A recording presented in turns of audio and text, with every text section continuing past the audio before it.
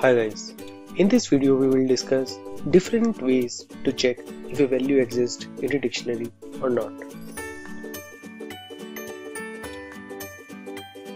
Suppose we have a dictionary of strings and integers.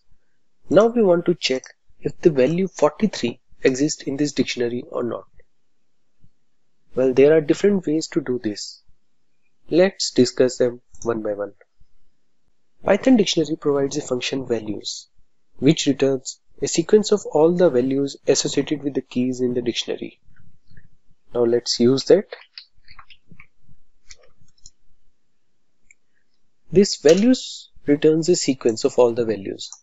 Now if we want to check if our value exists in this dictionary or not, we can just type our value 53.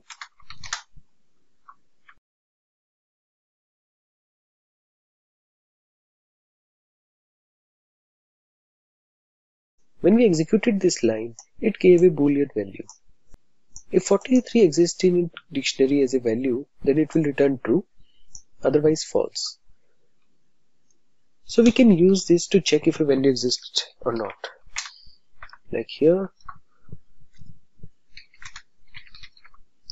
if value in sequence provided by the values function, then yes, value exists in the dictionary. Else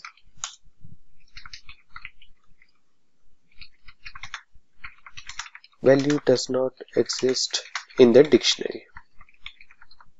Now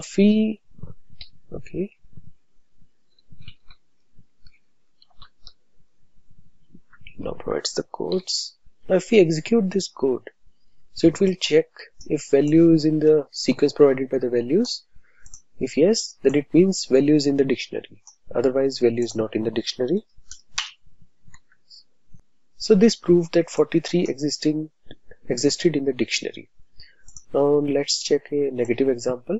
If we copy this code here, now instead of value 43, we pass say 51. And if we execute this code, so this expression will return false. So the code will go in the else block and it prints that value does not exist in the dictionary. So this is the first way to check if value is in the dictionary or not. Now there is another way to check if the value exists in the dictionary or not, using the for loop. What we will do, suppose we want to find this value. Now we want to check if value 43 exists in the dictionary or not. For this we will iterate over all the key value pairs in the dictionary using functions items.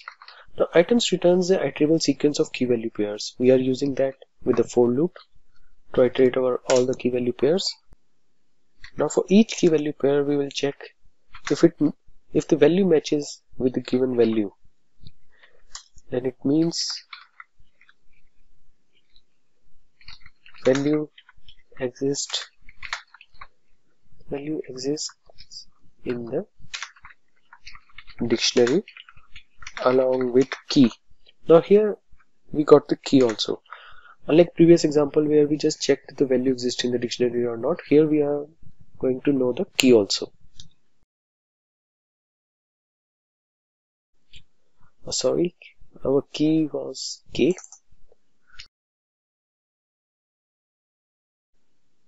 And let's provide the column also. So when we executed this code, it printed that okay, value exists in the dictionary along with key test. But what about the negative example? If we provide 51 here and try to execute this code, it will print nothing. So but we need to print the proper error. So we can say result equal to false, and here can check result equals to true and break, because once we found that value exists in the dictionary, then we don't need to iterate over all the remaining key value pairs. Now here we can just check the value of the result variable and print. If result is false, value does not exist in dictionary. Now if we execute this code, it will print value does not exist in the dictionary. But if we try some other value, like here it will print value 78 exists in the dictionary along with key this. So these were the different ways to check if a value exists in dictionary or not. Thanks for watching and do subscribe our channel for more videos like this.